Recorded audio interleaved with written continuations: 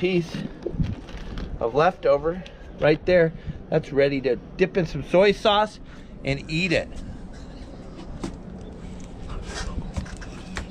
Doesn't get any better than that. That's about as fresh as you can get, folks. Do the same thing, flip them over, cut right down. I like it this way. I think this is a cleaner way to fillet them.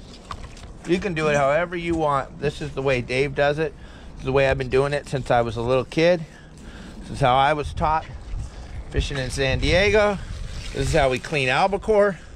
This is how we clean yellowfin. This is how we clean smaller bluefin. Pull that skin off.